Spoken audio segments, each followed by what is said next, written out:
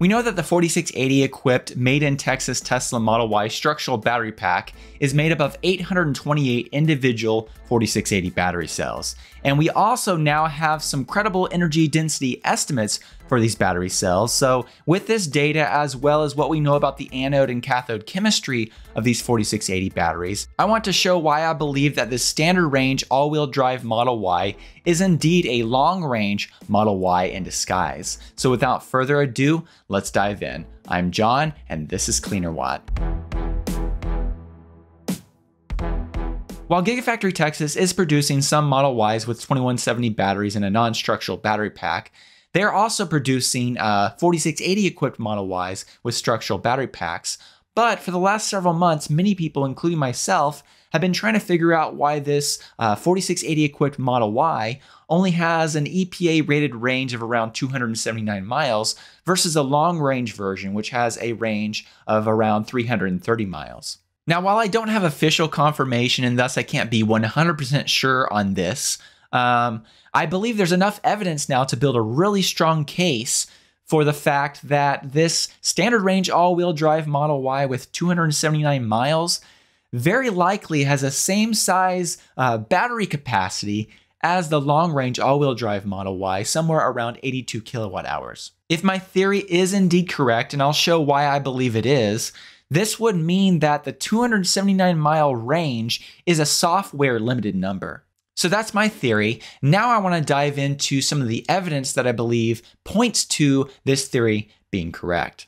Now, logic would suggest that if you have two Model Y variants, one with 279 miles of range and another with 330 miles of range, that the shorter range version would have a smaller battery pack. But is this the case? Now, if we go to an official EPA document, Tesla's application for a new Model Y variant, what I'm calling the standard range all-wheel drive Model Y, you can see there that I've highlighted the recharge event energy, which shows how many kilowatt hours were needed to completely charge up this pack, and it shows a recharge event of 76.533 kilowatt hours. However, as I've talked about in the past, that's actually measuring how many kilowatt hours were dispensed from the charger to the battery pack, not necessarily how many kilowatt hours were actually stored in the battery pack, because there's actually somewhere around a 10 to 11% charging loss when you charge an electric vehicle. So for instance, using this EPA data and also showing examples of the performance all-wheel drive and the long-range all-wheel drive recharge event also from this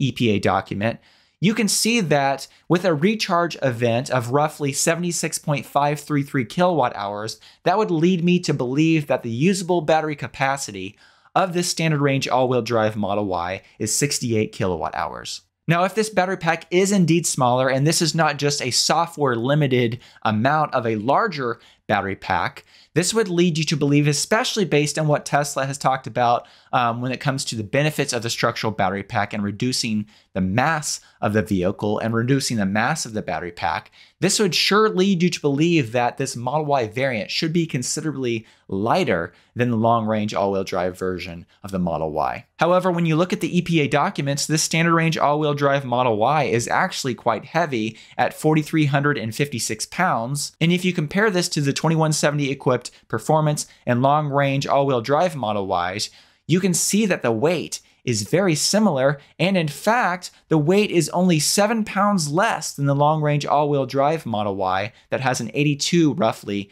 kilowatt hour battery pack. Now, of course, there's two ways you can explain this kind of weight difference.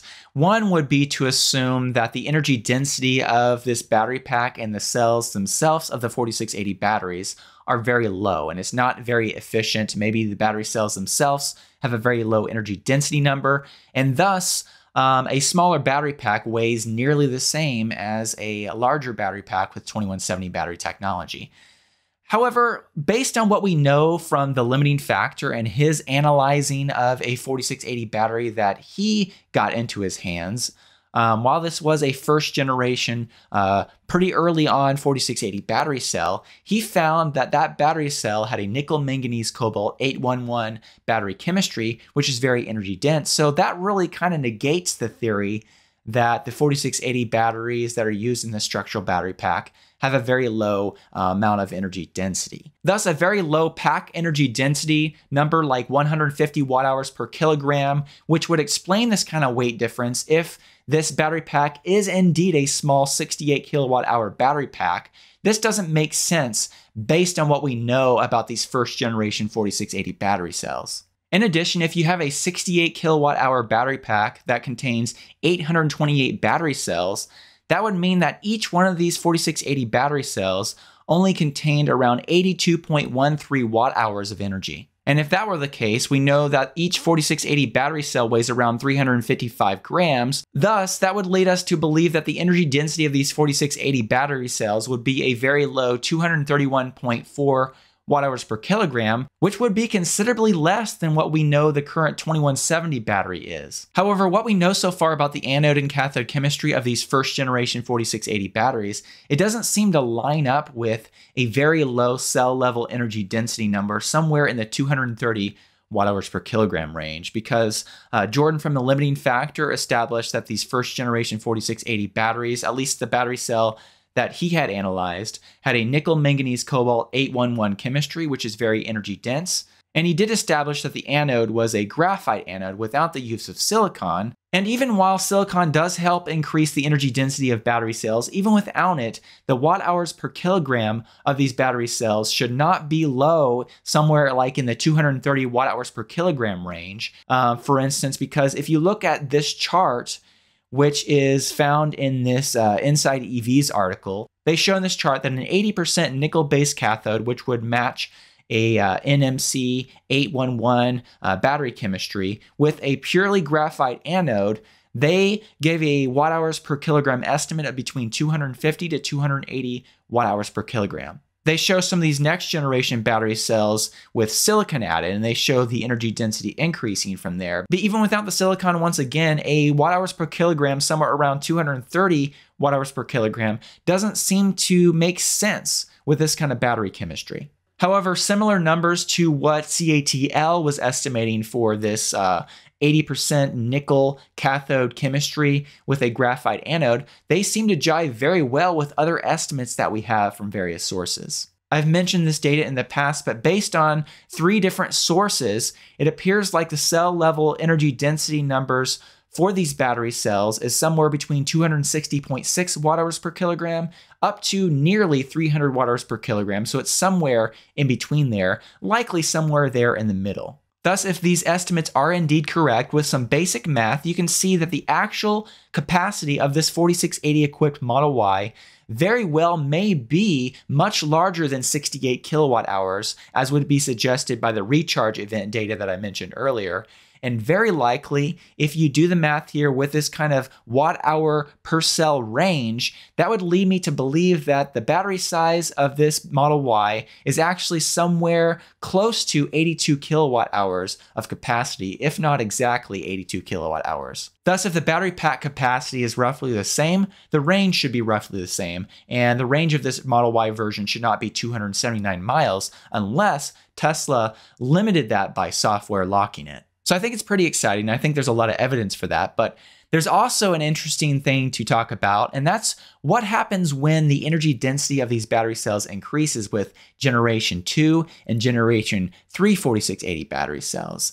That could actually lead this Model Y version, a structural battery pack equipped Model Y with 4680 battery cells. I think maybe sometime by around 2024 or so, we could have a 400-mile range Model Y version on the market. I've mentioned this Troy Test-like tweet on Twitter in the past, but based on a rumor that was shared by Troy, Tesla is planning on increasing the amount of watt hours in each 4680 battery cell in the next couple years. And by 2024, according to this rumor, Tesla could increase the watt hours per battery cell to somewhere around 118 watt hours. Thus, if that is the case, you can see that with these watt hour increases, I believe it could be very possible that a Model Y equipped with 828 cells could have a battery capacity close to 98 kilowatt hours. And based on some basic math, a battery capacity somewhere close to 98 kilowatt hours could lead you to a range of nearly 400 miles. Now, this of course leads us to the question, if Tesla increases the energy density of these battery cells and increases the watt hours per 4680 battery cell, couldn't they just have less battery cells in a structural battery pack instead of increasing the range all the way up to, like, say 400 miles? Somebody correct me if I'm wrong on this, but from what I understand on this, a structural battery pack needs all of the 828 4680 battery cells to fully form the necessary structural integrity that this battery pack needs. And I assume that gaps would have a negative effect on the stability and the structural elements of this pack. Thus, I believe that a 4680 equipped Model Y with a structural battery pack will maintain 828 battery cells in the future, even as energy density increases.